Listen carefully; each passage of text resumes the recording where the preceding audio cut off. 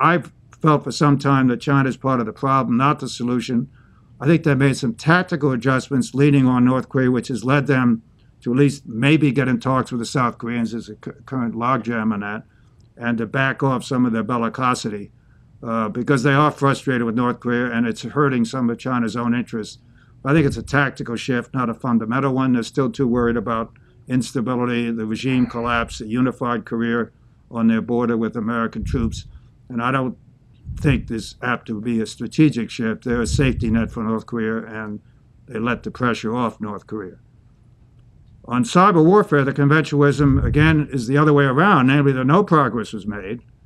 I wouldn't rule out future progress in this. It is difficult, extremely complex, so we don't have time to go into it now, but including the source of problems. And I can distinguish between what we're doing, what the Chinese are doing in the question and answer session. It's totally different, and we're totally different societies. And Mr. Snowden sitting in Hong Kong is a traitor. And he's not only hurting our national security and terrorism, he's hurting our ability to press China, which is going to use this as propaganda to cloud over the issues of who's doing what to whom. Maritime disputes presumably came up, and again, I'll shortchange, just like Don had to do because of rules of time, but there's two kinds of problems. There's the bilateral ones we have with the Chinese, particularly whether we can operate in the 200-mile economic zone, which international law says we can, and China doesn't like that. The good news is that Chinese patrolling is taking place now in our economic zone, and maybe that means we can lower the tensions on this issue. The other one is the one Don mentioned, the East and South China Seas. Here, I think it's worrisome that the Chinese are not only the Chinese are being aggressive, that Xi has been in charge of this policy for a couple of years, even before he became president.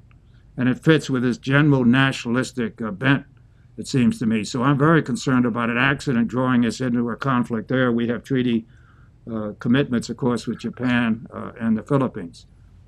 Taiwan, the good news is that it probably wasn't talked much about the meeting, whereas in the past, as Don has said, this would be a major issue. It shows it's in pretty good shape.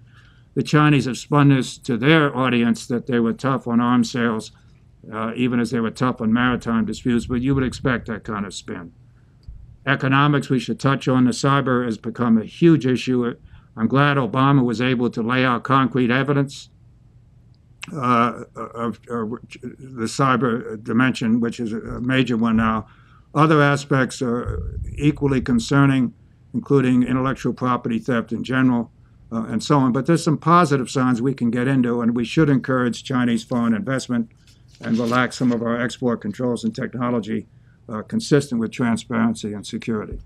Let me conclude by saying one issue that was barely addressed, if at all, was human rights and democracy. This is a glaring omission. It's been so for 4.5 years under Obama. Just as the summit ended, the Chinese sentenced to 11 years the Nobel Prize winner's brother-in-law, having kept him in jail for 11 years, not to mention his wife under house arrest. This is just a symbol of the increasing repression taking place, and Xi shows no signs of political reform, and indeed is cracking down harder. He's even praising Mao, railing against Western values. So this is a concern because this can't dominate our agenda with China, but it can't be ignored like Obama's been ignoring it as far as I can see, because it's in our national interest to have a more open China. We can't be arrogant. It's got to come from the Chinese, but it serves our security and other interests. It reflects our values and encourages Chinese reformers. It's in China's own self-interest. And so until this problem shows some progress, which I see no evidence of in coming years, there's going to be a ceiling in our relationship of how far it can go, and it will complicate all the concrete issues that I've discussed.